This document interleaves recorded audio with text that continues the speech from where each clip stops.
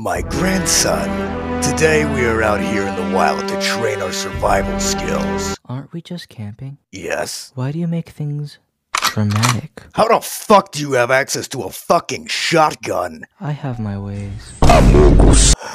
Where have I gone wrong with this kid? Everywhere.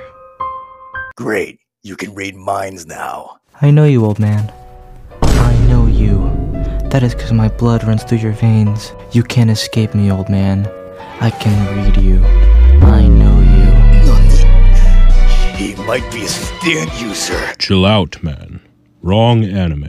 What the fuck are you doing here? Can't I have a piece of peace in my life? My apologies. Teach your